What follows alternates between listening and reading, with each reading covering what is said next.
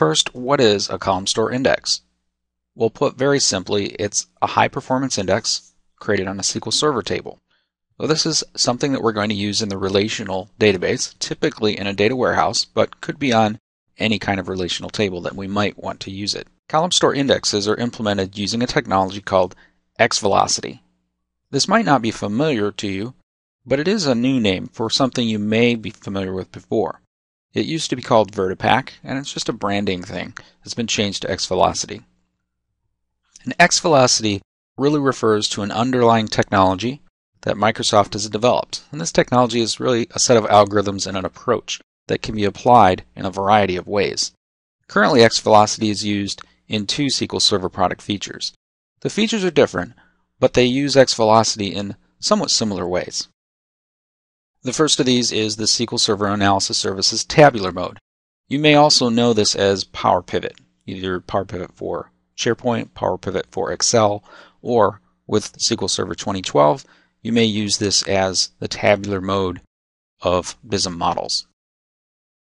And the second feature is the Columnstore index. Getting into a little bit more detail about these implementations, the tabular mode within Analysis Services uses xVelocity for an in-memory implementation. And in this implementation, all of the data is pulled out of relational stores or other data sources and is stored in an in-memory database that's hosted by Analysis Services. The Columnstore index is a little bit different. This implementation is what's called memory optimized. Data is put into this index and is stored initially in disk structures.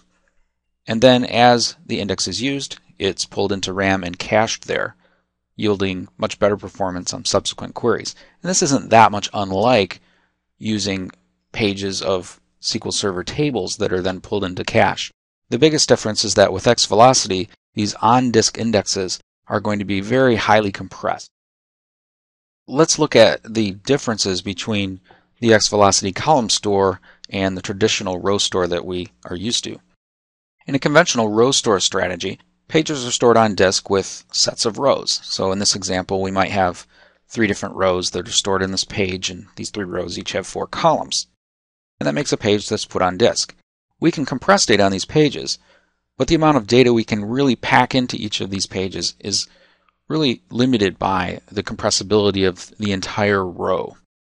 And then as we build more and more pages, we get more and more rows, but each of these pages is only compressed to the extent that the sets of full rows can be compressed. In a column store strategy, we approach the problem differently. Instead of storing pages with sets of rows, we store pages with full columns. So this gives us much better compressibility because we have a lot more repeating values in a column than we do across a row. So if we store a page with just all the values of a single column, we can get incredible compression. And that's what happens with Columnstore using xVelocity. We have pages with just a lot more data packed into each page. So as pages are loaded back into RAM, there is really more data available in RAM. And there are other optimizations that xVelocity adds, but this is one of the fundamental concepts and the reason for the name Columnstore. To create a Columnstore index against a table, we really use the same create index statement that we're used to with a modifier. So here we have the word Columnstore. So we're creating an index that's a Columnstore index on the table with a list of columns. When we execute this statement, the database will pull the columns that we specified for all the rows in the table and compress that into a Columnstore index and put it back on disk. When we create the Columnstore index, we can list all of the columns in our table if we want, and very often we will do exactly that. But there are some limitations, and these are the supported column types that we can include in that create Columnstore index statement. The ones that are missing are generally the blob-oriented and the very unstructured column types. If your table has columns that are outside of this set, you can still create a Columnstore index. Just don't list those columns in the create index statement. So once the Columnstore index exists, the way we query it is no different from the way we query the table. So here's a very simple query against a table, and this table has that Columnstore index that we created. We don't have to make any note of that in the query. Once we execute the query, a query plan is generated, and it will look at whether that Columnstore index would likely be faster or not, compared to just using traditional scans or incorporating other kinds of secondary indexes. If the Columnstore index wouldn't make the query any faster, the engine will just continue and query the table as usual, ignoring the Columnstore index. If the Columnstore index would be faster, the engine will switch over and pull the rows for the table from the Columnstore index rather than from the table itself. If there's a Columnstore index, we can't update or delete anything in the table while the index is there. This is because in SQL Server 2012, the Columnstore index isn't incrementally maintained. It can only be built from scratch completely by reading the rows in the table or partition. So no updates. But you have some options. The first is you can drop the Columnstore index, make your changes, and then rebuild the index. If the table's not that big, this is probably fine. If the table is big, you probably partitioned it anyway, and you can use partition switching.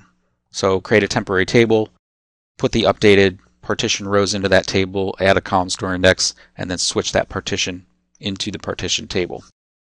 And the third option is you could use two tables. You could have a historical table with rows that never change anyway, and put a Columnstore index on that, and keep your more recent rows in a different table that doesn't have a Columnstore index, and this is where you're making your changes. Then when you query the overall table, use a union all. A little bit of a workaround, but it may work just fine in many implementations. So let's just go through a few tips about Columnstore indexes, some background, limitations, and so on. The column order, when you create the Columnstore index, doesn't matter. Put the columns in any order you want. The engine's going to reorder them and follow its own ideas as to how to build the index anyway. The most common approach is to add all the columns in a table to the Columnstore index. Particularly in a data warehouse environment, this is probably what you're going to do all the time. However, you can reduce the size of the Columnstore index by specifying fewer than all of the columns. But if you then do query the table on columns that are in the index, the Columnstore index isn't going to do you much good. The table underneath the Columnstore index, it can have a clustered index, but it doesn't have to. It can be a heap or it can be a clustered table. But if your underlying table is going to have a clustered index, it's not going to be a Columnstore index because there's no such thing as a clustered Columnstore index. They're always a secondary index. And when you create the Columnstore index, if you do have a clustered index, those clustered index columns are always going to be added to the Columnstore index. You don't even have to specify them. So you might wonder, once you create your Columnstore index, just how big is it? And you can query the metadata and system tables to figure that out. And it's a query like this. It's kind of intimidating, but it'll give you the number you're looking for. And this query is listed in the MSDN documentation, so you don't have to copy it down from this slide. Just a few limitations that you should be aware of when you're creating and using Columnstore indexes. First of all, filtering is not supported. So when you create your Columnstore index, all the rows in the table will be added to the index. This is usually going to be fine. However, if you do want fewer rows included, you're going to have to create a different table and index that table. Computed columns can't be in the Columnstore index, so don't try to create a Columnstore index with those columns. It's not going to work. Columnstore index is created only on tables. You cannot create a Columnstore index on an indexed view, and sparse columns can't be included in a Columnstore index either. You can't include sparse columns in your Columnstore index. And probably most importantly, a table can have only one Columnstore index. Normally this is going to be fine because you'll add all of the columns for the Columnstore index from the table anyway, but if you did have an idea of adding two different Columnstore indexes, that's not supported in this version. So finally, I'll leave you with some links to product documentation and to the TechNet Wiki. Both of these resources have a wealth of information about background design and implementation of Columnstore indexes.